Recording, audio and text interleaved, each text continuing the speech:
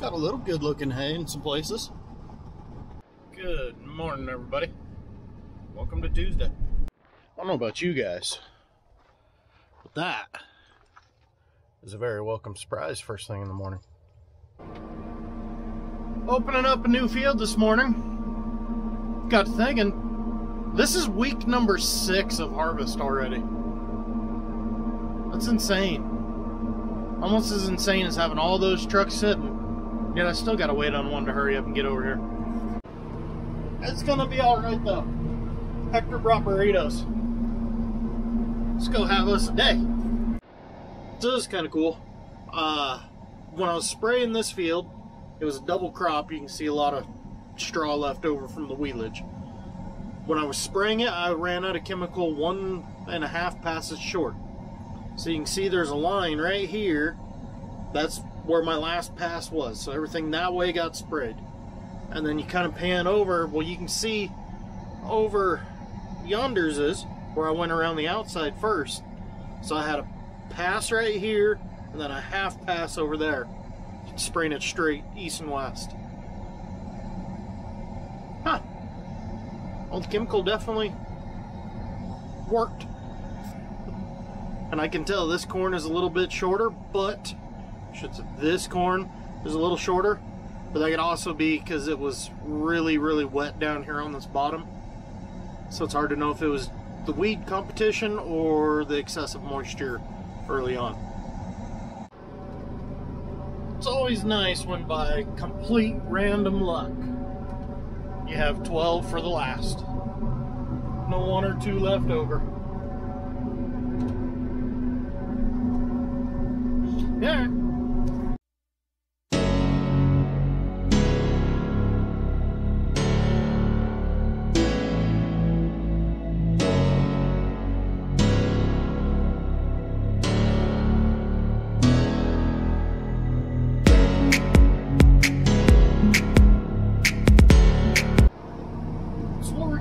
Now is every single field we got left to chop is a double crop, be it after wheatledge or after we took off an early first cutting of alfalfa. So what we're running into that way is a lot of green corn. We would really like to finish up corn this week, but it's not going to happen. It's too green. It is what it is. So I finished the field I was on earlier, tried the next one. Didn't grab the camera because it was a muddy mess, trying to just get it opened up so the ends can start drying out. We were irrigating the field next to it, it got wet, it is what it is, but I'd rather deal with trucks getting a little muddy and our new alfalfa being live. So that's kind of key there. Then we moved 4 miles over here to this field, and we're running into the same thing here. It's just not mud, just a little on the green side, but I think we're going to average out okay. I mean, like right here where I'm at, it's running 68, 69, but the field average is 62. So we're going to be all right. We got a quarter circle here we'll knock out and then figure out where to go from there. Knew it was bound to happen. Def codes saying the def is out of spec. Same def we've been using. I just got off the phone with Bart. He said, remember last year when Gwen had that code, that means the def header is going out. So he was headed to the shop to see if he could get one overnighted. Because you know it's a ticking time bomb with def systems. They're eventually going to fail. They all fail. And it's just when. Thank God we're getting greened out to where we're about to switch up what we're doing. This might throw a whole monkey wrench in the plan. Maybe Gwen can go chop a corn tomorrow.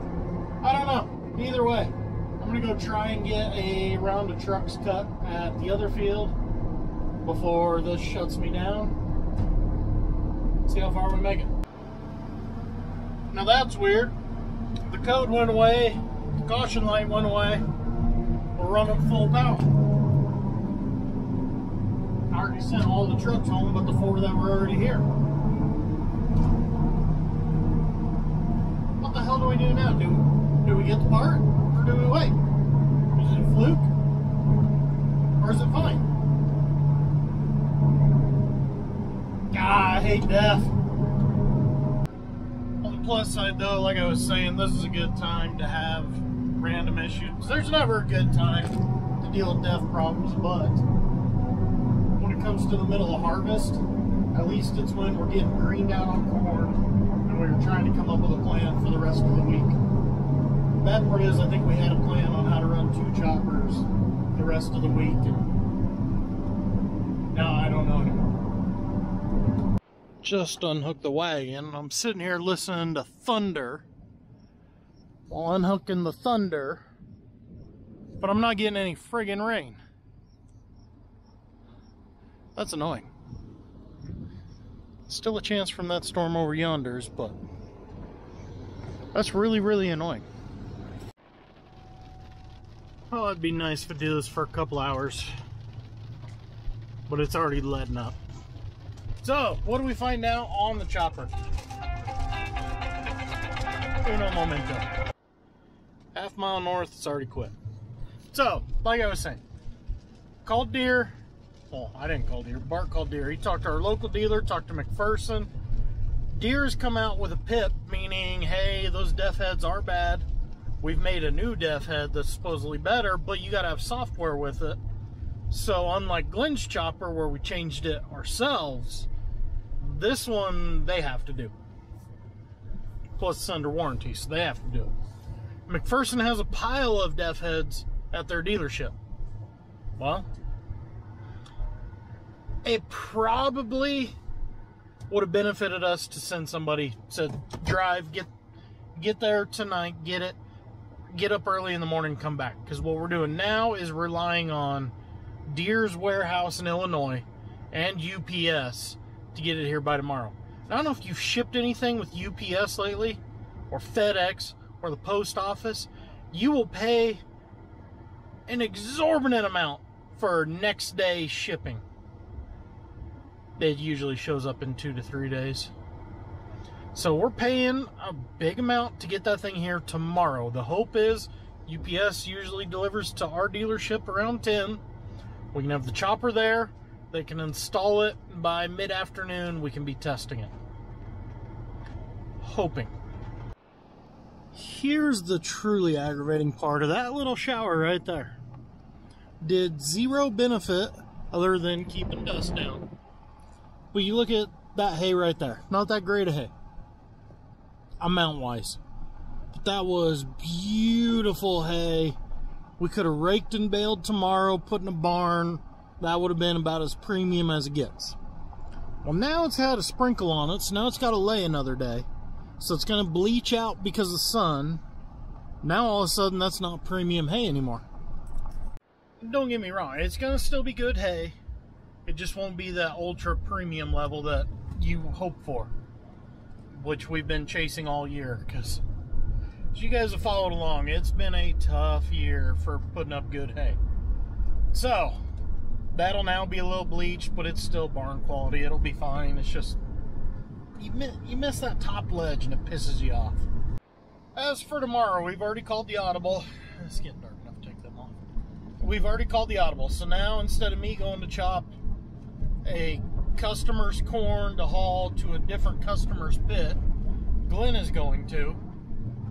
I am going to possibly pick around on a little bit of feed here in the morning to test that chopper, test that code. All it is sprinkler corners and stuff, so you get one load here, one load there type of thing. And then hopefully that def head shows up, we can get it into Deere, they can get working on it. That is the ultimate goal there. As far as our corn goes, everything's still too green. Maybe a week from now we can cut 3 fields and then leave, or 4 fields, leave the other 4, just because we're bumping that green level too hard. So we gotta wait, let that dry out a little bit. Right now I am driving around, gonna go look at a neighbor's couple fields of feed, try and strategize where we go from here. So with that being said, guys, I'm gonna go look at these fields. I'm gonna jam some music because it's been a long day. My head hurts. I'll talk to you in the next one.